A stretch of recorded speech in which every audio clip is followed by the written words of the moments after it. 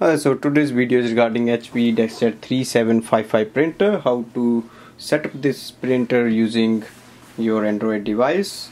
So now the first step is we need to connect this printer with the home Wi-Fi network, and also our mobile or Android device should be connected to the same network.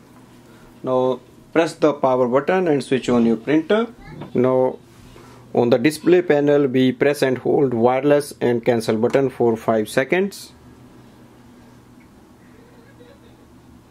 So once you see the power button starts to flash, leave the buttons and now wait for the wireless light to come up.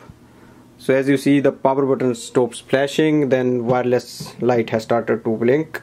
Now it's ready to set up. Now we go on Android device.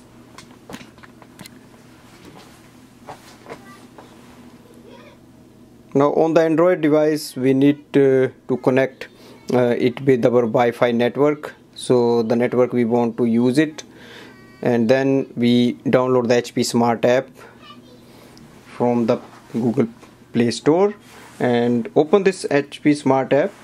Now you will see there is a plus button on the top, so in the app, so click on that, and you see next page it says add printer, so click on that.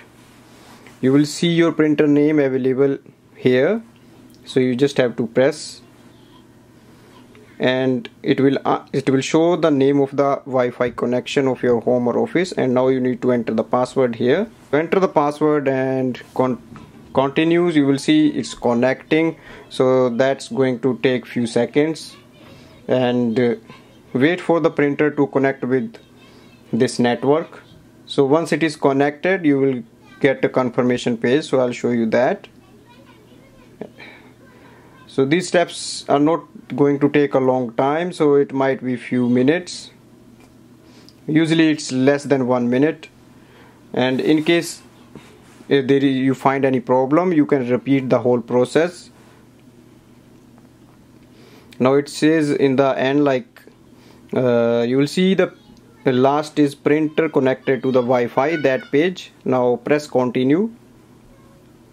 Now it's checking the status of the printer, so that means you will get all the information about it. You can send a link for the different devices to use wirelessly, and in the end you will see setup complete, let's print, so you can skip the printing.